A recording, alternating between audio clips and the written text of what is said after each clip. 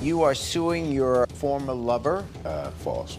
You really gonna lie? When you reject people, their feelings tend to get hurt, and that's where beef starts. He drinks a lot, parties all the time. He bragged how he messed my car up. He vandalized my house. You are so lucky. This is not the old Jerry show, because I seriously would throw a chair at you right now. You are such a liar. This is ridiculous. Plaintiff Angela Kelly claims her ex totaled a rental car and destroyed her personal car in a vindictive rage. She's suing for $5,000. Defendant Timothy Casita claims the plaintiff is only suing him because he refused her romantic advances. He's countersuing for $5,000 for loss of business and slander. Do you swear the testimony you're about to give is the truth, the whole truth, and nothing but the truth? Yes. Yes. Thank you. The Honorable Judge Jerry Springer now presiding. Good morning, Your Honor. This is case number 114 on the docket, Kelly versus Casita. And welcome to both of you. Thank you. Let's see what we have here. We have the plaintiff, Angela Kelly. Angela, you are suing your, it says here, former lover, boyfriend. Ex. False. Yeah, okay. Timothy Casita, is it? Yes, sir. For $5,000 for car damage and engine replacement and property damage. The defendant, that is Timothy, you are countersuing for $5,000 for slander and a loss of business.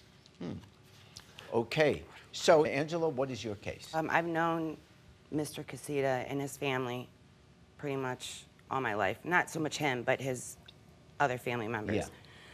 Last April 2019, me and him had been hanging out. We have history together. He needed somewhere to go because he was homeless, needed a place to stay. He wasn't working, didn't have anything, no car, no nothing. Yeah. So I'm by myself. I'm a single mom, 4 kids. So I said, you know what, you can come stay with me, help pay half the bills, help me out, help with the kids. You can stay with me as long as you hold your own and help out. So during this time, from April till this past April, when my lease was up, my lease was already up. I was month to month. He never paid a bill. He never cleaned. He never bought food.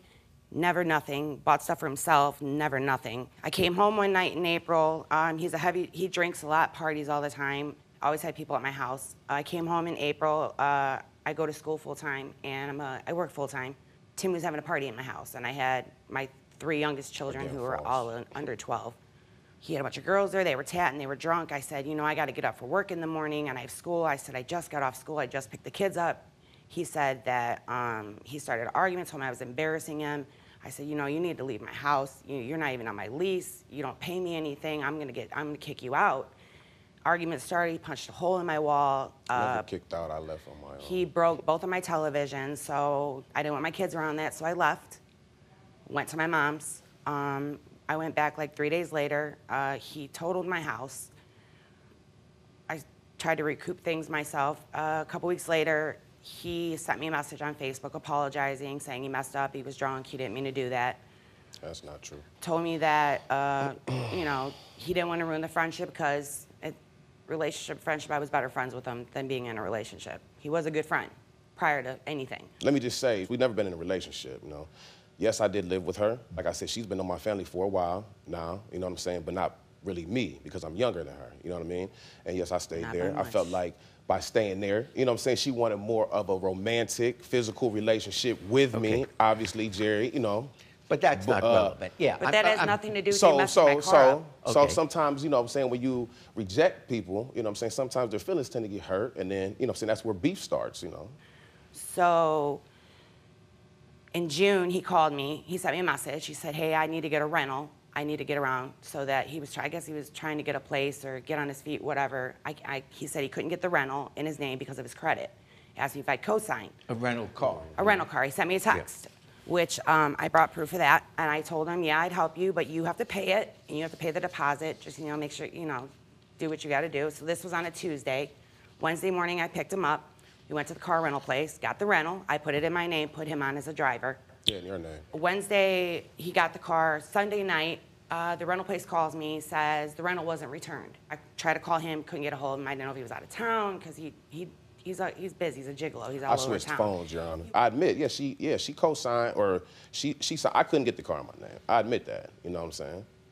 Anyways, He never replied, so I called the rental company. I paid for 3 more days because I didn't know what was going on. I didn't want to take a chance, you know, getting charged even more, so I paid out of my own pocket. Wednesday afternoon comes, the rental company calls, says the vehicle was located in an impound. I texted Mr. Casita, and he explained to me that he had been at a friend's house drinking, and when he crashed the car into a parked car. Pretty much totaled it. The type of insurance I had with the agreement with the people was 50-50, whatever. He was like $7,000 in damage. He apologized, I'm sorry. I said, you know what, I don't have the money to do this. It wasn't the whole front end, that's not. He said he'd pay me back. I said, okay, you know, I don't want to argue, you know, if you were drinking, people do stupid stuff when they're drinking. I get it, fine. You know, I'm not a confrontational person by any means. I don't argue with anybody. I wasn't drinking and driving, though. A couple weeks go by, no response from him. I go on Facebook, and he's being his gigolo self again in South Carolina on a beach. So I went on Facebook, and I vented on my own Facebook to my own friends. So a few days later, I get a text message from him talking about that I was saying bad things about him on Facebook, and it was. that I messed his business up, and people You were did? coming to get tattoos from him. Dude, shut up. And they didn't. Anyways, I think he told you to be quiet. What did he threatened me. What did you write about him? All I said was that it's pretty sad that, you know, somebody can put me in debt, or I help people out, and they turn around and they're out partying but can't pay me what they owe me. But Okay. you're in South Carolina on a beach or at a strip club throwing $100 bills at women on a pole, but you can't pay me what you owe me. So long story short, 3 days later, I go to work. I come out of work, my back window in my car is busted. I knew it was him. You sure you ain't getting into a car accident? I knew it was him. So I go to drive down the street, my car just stops. Like smoke started coming out of it. So a friend of mine came and picked me up. I got my car towed.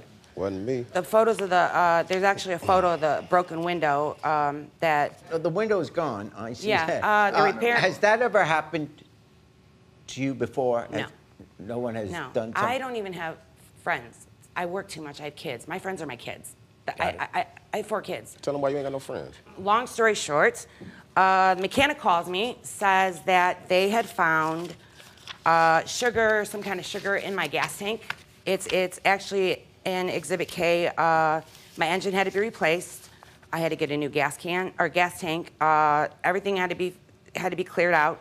The total that was $3,148 that I had to pay out of my own. I paid myself.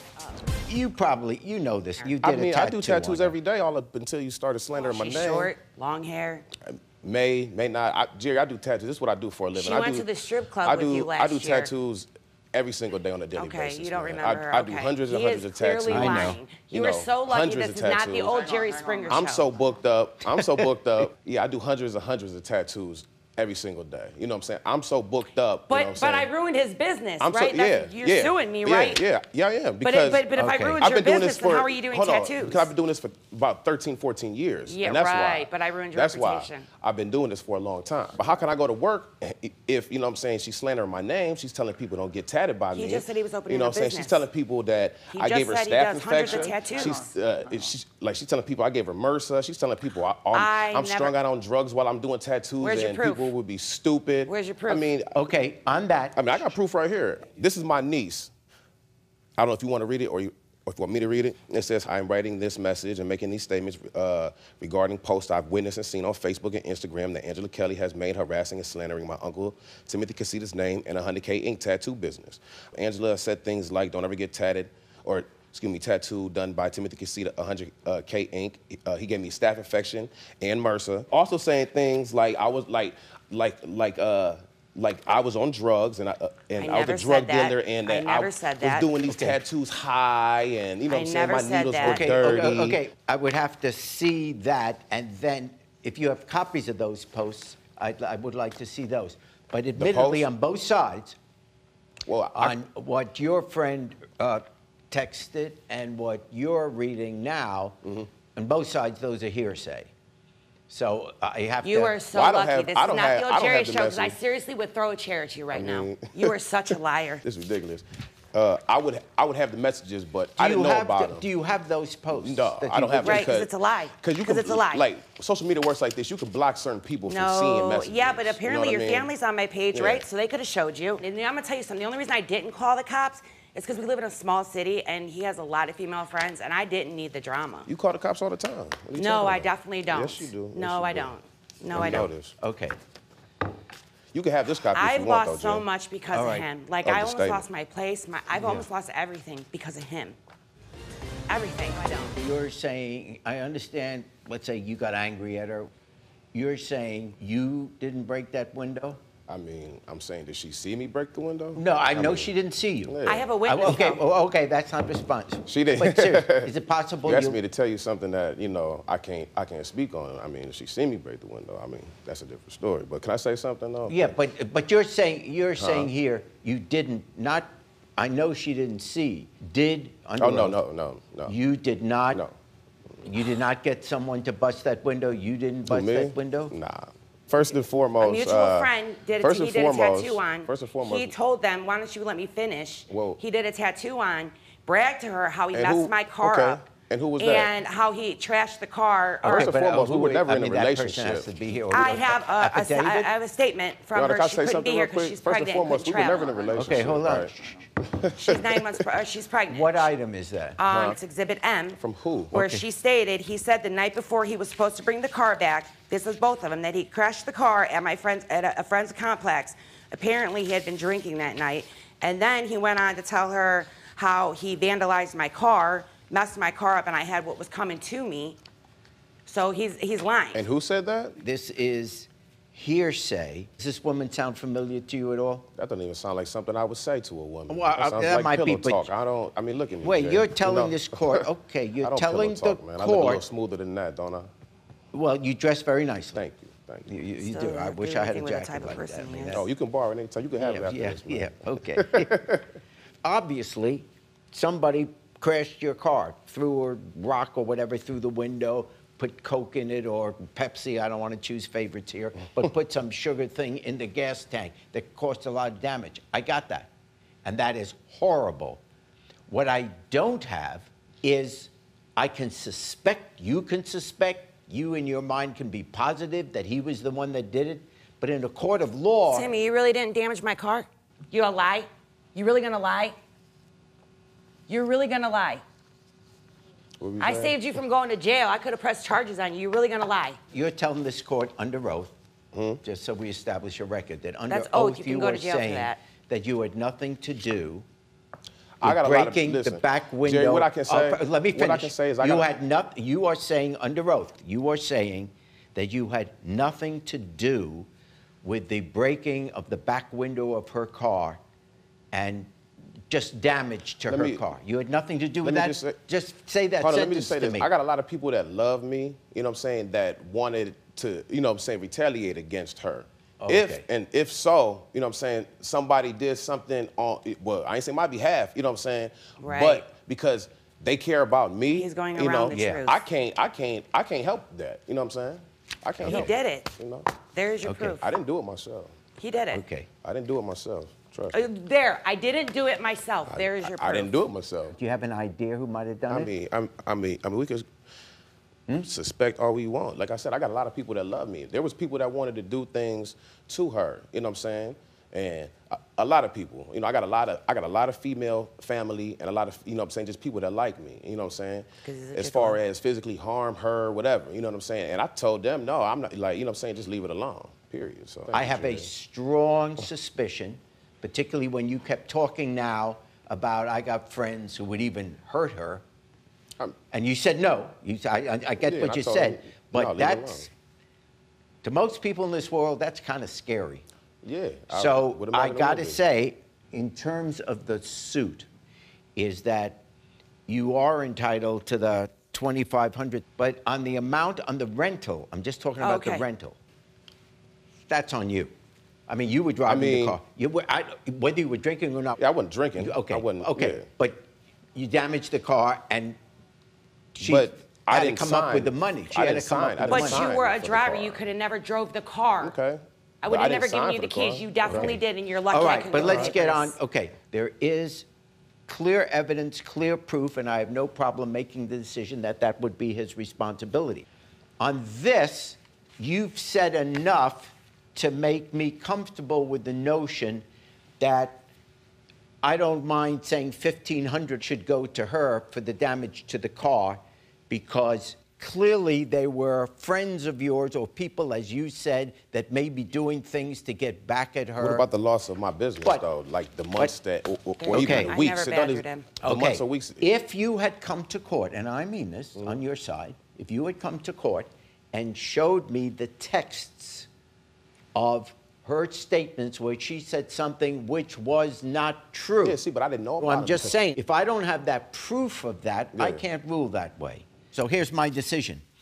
I find for the plaintiff in the sum of $4,097. Countersuit dismissed. I didn't ruin his business, so I guess it is what it is. I just got to pay the rest myself. I feel like I lost work. I know I definitely lost work. I lost a lot of money and time, you know.